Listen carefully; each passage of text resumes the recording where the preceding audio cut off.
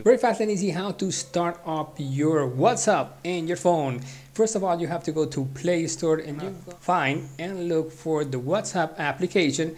In this case, you're gonna type WhatsApp and then you're gonna download it. Then you're gonna open, and very important that you know which is your phone number in this phone, because you're gonna receive a message text that's gonna confirm that. If you don't know which is your phone, you're gonna go here, enter in settings, now go to connections, now go to SIM manager, and now here you can see which is your phone number.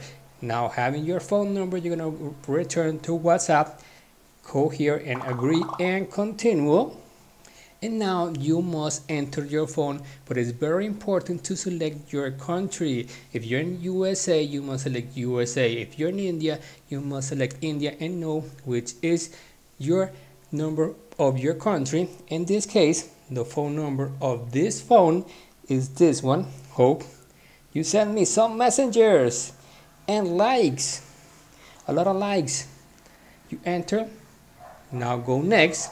It's gonna ask you if the phone is okay. You must check it, because sometimes we enter bad the phone. Okay, the phone is okay. Now we're gonna wait for the verification code.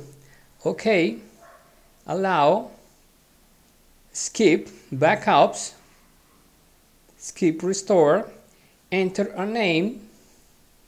Let's put hello, next, and that's all you have to do.